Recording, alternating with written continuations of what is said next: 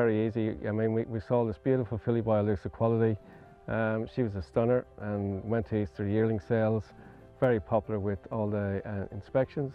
Ironically, she was sold to the Ingham brothers, then went on to races and won the Group 1 sires for Inghams.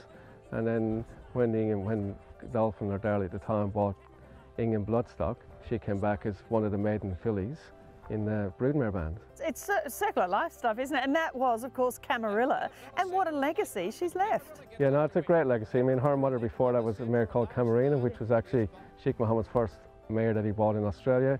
Camarilla, in turn, was a Group 1 winner herself, and she left Guelph, who won 4 Group 1s, and Guelph's now left Encryption, and she's got a lovely filly coming along as well. And her sister, Dazzler, has produced Bivouac by Inglis Sales as well, and he's one of our exciting horses going forward, and will stand up at Kelvinside or Northwood Park one of these days, but he'll stand for Darley under the Darley Stallions banner in the future. So that is the circle of life, and we've got Guelph here producing sort of colts and fillies as well. So from selling a yearling, or the first lot of yearlings you sold at the Inglis Easter sale for Godolphin Darley, there's just a huge future ahead. It's so exciting to be part of, because as I say, from a yearling we've now got for years to come, and probably decades, we've got this family that will keep producing fillies and colts for our business, which is just so fantastic to be part of that.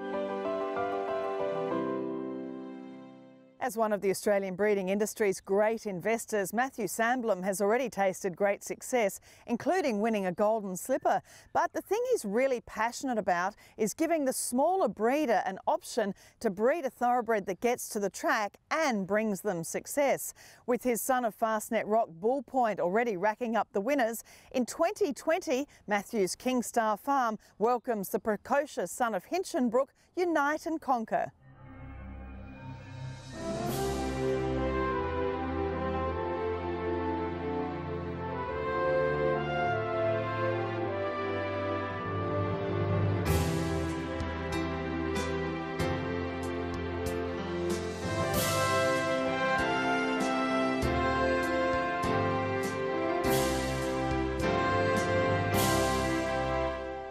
Well, it's been a big job. We put a lot of effort into it, and it's up to about just under 600 acres, pretty much fully fenced and irrigated, and so we've really built a farm from the ground up. And when the opportunity to stand Unite and Conquer came along, we thought we loved his profile of winning good races before Christmas.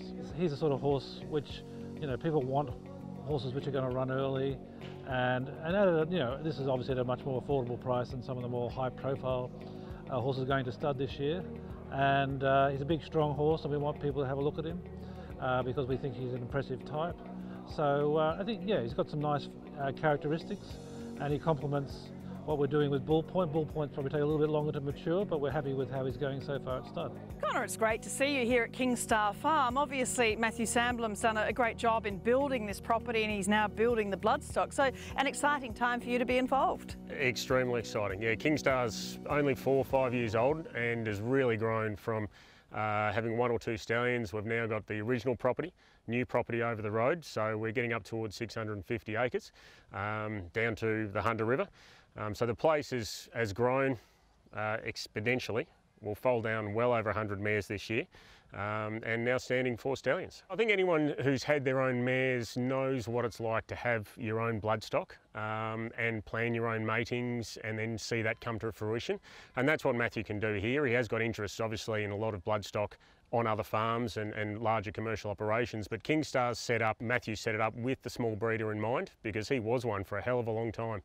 He knows the game extremely well, and that's why we stand the stallions that we do. Well, talking about Unite and Conquer, your new boy here, of course, he's a son of Hinchinbrook, who's a son of Fastnet Rock, and I think, you know, he's only a young sire of sires, really, Hinchinbrook, but this is a stunning grandson of Dan Glisser and was such a lovely, precocious 2-year-old. Exceptional 2-year-old. Yeah, I think that's what a lot of breeders want to see, particularly what the yearling market and the weanling market like to see, something that stallion that is quite precocious, can produce a solid type, and I think from the footage you got, you know just how strong he is.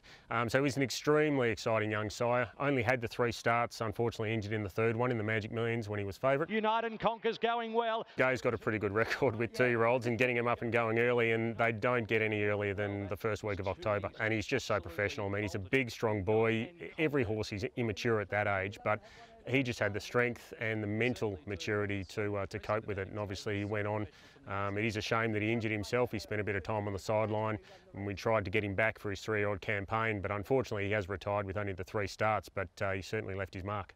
And Conquer clear from Space Boy, then Exhilarates charging home. And beating Exhilarates, of course, she went on and won the Magic Millions 2-year-old Classic, and that was in that Wyong Magic Millions too. So, you know, again, it might not be a Group 1 2-year-old race, but it's a race that improves in quality every year. Well, it shows his class, yeah. I was actually barracking against him that day. I was working for Vinery at the time and was cheering home Exhilarates as Vinery sold her as a yearling. So Unite and Conquer that day when I watched it live was a bittersweet win, but now that we've got him here at Kingstar, I tell you what, I look back very fondly on that race. And his pedigree, I mean, you know, the stallions that are there are just pure speed, great colonial speed, but also, of course, his grandmother, Danglissa, won the Flight Stakes too. Extremely good mare, yeah, well known, very good producer. So he's got a strong female line. It traces back to Dark Jewel, who's obviously a blue hen, and the speed influences she's got, as you mentioned. There's a lot of Golden Slipper winners in his pedigree, a lot of Golden Slipper size in his pedigree, so it's no surprise he was up and running in October. One of the things that I did see when I first looked at him, he came out of his yard, relaxed, and he hasn't changed. He's an amazing animal to deal with. He's so relaxed, and it's been reported even when he was racing, he was such a cool customer. So once again, it's awesome to have another such another cool customer in our stallion barn with the likes of Bull Point and Lord of the Sky, both another 2 cool customers as well. Obviously you've had a look at a lot of other first season sides, but you're pretty passionate about this boy. He's something to be seen. He's so strong. He looks like a proper 2-year-old, which he was. I'm just so excited about what he's going to throw, the progeny, how early they're going to go. I am really, really excited about this bloke and passionate, and my passion is stemming through to Matthew, and Matthew's sending a lot of mares to this horse. Everyone that's come here and looked at him has bought a breeding right. There's only a couple left, but certainly give us a ring if you are interested after seeing this, because you should be excited when you see this footage, and you'll be even more excited when you come and see the fella. If people come by towards Coolmore, if they drop in over at Kingstar just near Denman, they can also look at Lord of the Sky and Bull Point, and Bull Point's looking fabulous as ever. And we're pretty excited by some of his progeny going into the new year. There are horses like Encounterable, Your Point over in New Zealand, and there's a few more. I've been at all levels of the industry. I mean, I started out quite small, and you know, I know what it's like just to be punting in 1 or 2 horses at a time and hoping for the best, and I still enjoy that. I mean, I suppose there's the great sort of, you know, Aussies enjoying the underdog story, and you know, if I could make one of these underdog stallions a success, it would give me probably more satisfaction than anything else I've done in racing. So it's quite a passion for me, and we're to make that happen. It's just something that appeals to me, and so I put a lot of resources into it. I put a lot of mares to the stallions. I try and get them well matched, well bred mares, which suit their style of pedigree as well. So, you know, you've got to get behind your stallions to give them a real chance in the market, and hopefully a few people can come along for the ride as well with their mares.